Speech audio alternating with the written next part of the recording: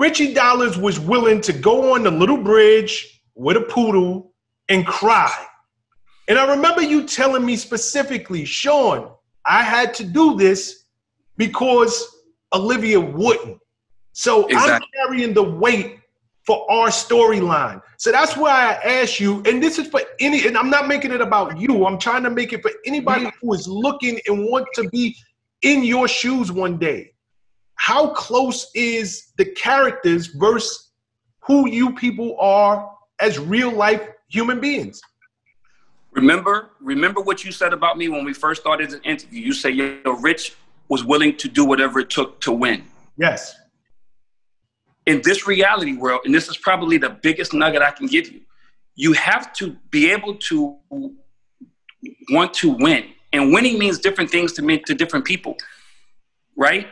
For Olivia, winning was being on there and not ever having to give anything up and kind of fading to black. But if you were to ask her today, she'd probably be like, I wouldn't do it any differently.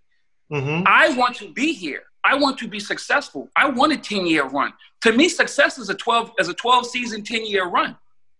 And a couple $1 million later, that's success to me. But sometimes success to other people is how you're being portrayed, how people look at you on Tuesday morning when social media hits, how all those things. If you want to be successful in reality TV, you have to be able to put yourself out there. Don't take yourself too seriously that you're scared to do anything. Because the reality is some of the things that you do are going to make you relatable to people.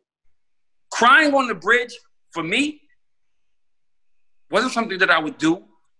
It was something that I had to do because my desire to win way was bigger than my desire or my lack of desire to be clowned on social media. That changed everything. And that's the way this reality thing works. People who give it all and leave it all on the table are stars. The people who come in here with ulterior motives and are trying to get something other than making good TV, you're going to lose. You're going to lose. And that's just the way it is. So yes, put it all on the table is the key to success for this show. Don't hold nothing back. Reality TV is like marriage.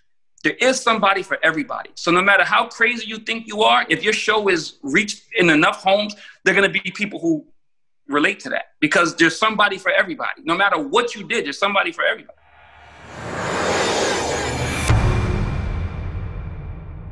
What's up, guys? Thanks for sticking with me to the end of the video. Truly appreciate you. If you like anything you heard here today, go ahead and hit that subscribe button. And if you know anybody that can benefit from this message, feel free to share. Peace and love.